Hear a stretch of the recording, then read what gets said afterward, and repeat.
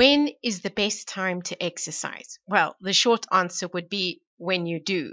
But the long answer, as with everything body related, there's going to be a good time to exercise. You're most sensitive to insulin early in the morning and least sensitive at night, which is why pigging out is best done early in the day. And a corollary to this is it's wise to close the kitchen early. But what about exercise? Well, it's been known for years that exercise performance hits its peak in the late afternoon. You're definitely stronger and more capable. Whether you're more motivated, well, that could be up for debate. But does showing up when you're strongest mean less health benefits or more? This is what a team of researchers from the Netherlands decided to explore as an afterthought.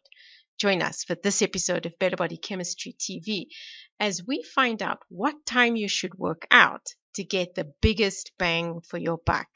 Better Body Chemistry TV is brought to you by Dr. Sandy, a scientist turned gremlin buster, helping you battle sugar gremlins, heifer lumps, and other health horribles through better body chemistry. Remember, small things can make a big difference to your health. Now, this was an add-on study to a previous study which looked at whether exercising could help alleviate fat accumulation in the liver of overweight men. Unsurprisingly, they found it can.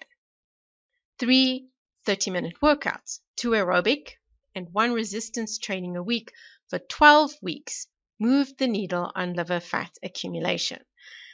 But one afternoon, while sitting around sipping coffee, someone asked, "Does the timing matter?" Now, it just so happened that in their study, some of the participants did their exercise sessions early in the day, between 8 and 10 a.m., while others opted for sessions later in the day, between 3 and 6 p.m. The choice had been made by the participants based on their scheduling and personal preferences. Now, these guys were committed.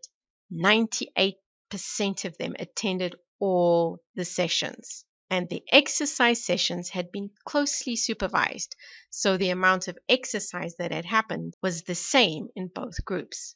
Our team decided to crunch the numbers to see if either exercise regimen had created superior body chemistry. Now, they already knew there had been no difference in weight. In fact, to be perfectly honest, the amount of weight lost had been a big disappointment. To the participants, at least. Their weight hadn't changed, confirming that exercise without dieting won't make you skinny.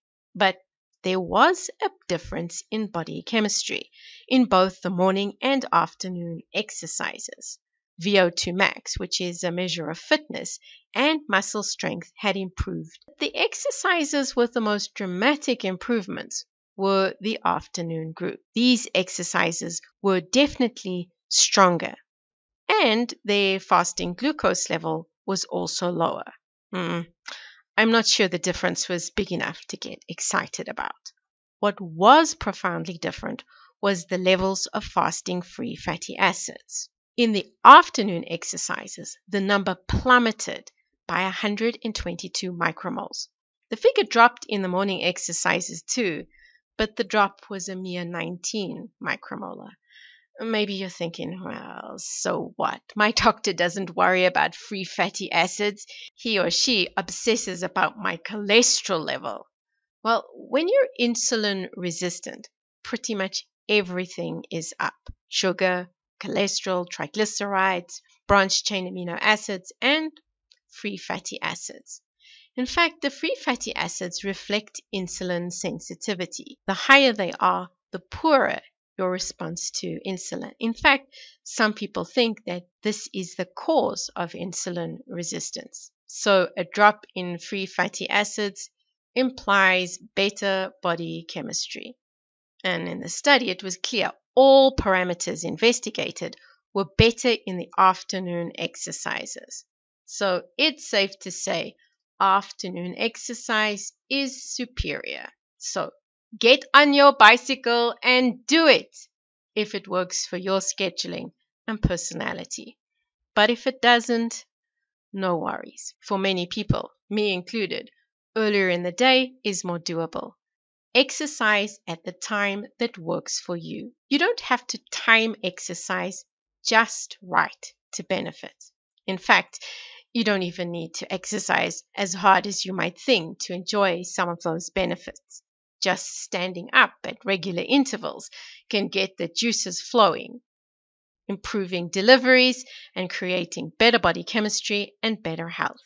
Interested in discovering more ways to create better body chemistry or need a little help getting your body chemistry on track? Visit our website at www.betterbodychemistry.com, browse our library, or enroll in one of our courses or programs. The advice is simple to follow and based on real science, not hype. Know someone who is a little obsessed with optimizing their life? Share this video with them so that they know the perfect time to hit the gym is in the afternoon. And if this is your first time here, be sure to subscribe to our channel so you catch future episodes of Better Body Chemistry TV. Thank you so much for watching, and I'll see you next time. Remember, small things can make a big difference.